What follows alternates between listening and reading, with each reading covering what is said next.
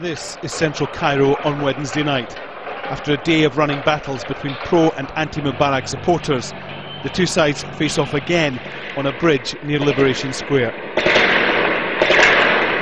Gunshots can be clearly heard. Rocks and petrol bombs are thrown.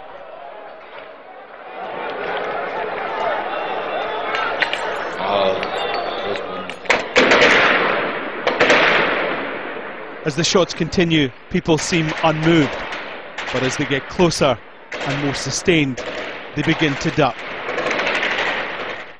The camera finds a man laid out on the ground, his friends trying to lift him. A hand goes up, almost pleading for time for the shooting to stop. But more shots ring out, and two more people fall to the ground. If we watch in slow motion, at the bottom of the screen there are bright flashes where it appears the bullets hit the metal rail of the bridge. These people are anti-government protesters. They claim the shots came from the army. Al Jazeera has no way of confirming their allegations.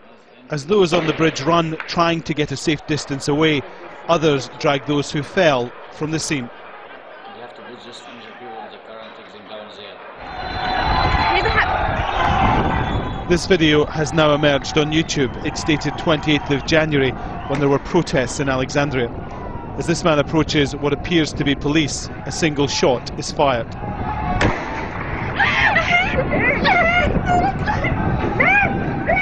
We have no way of knowing if the man survived.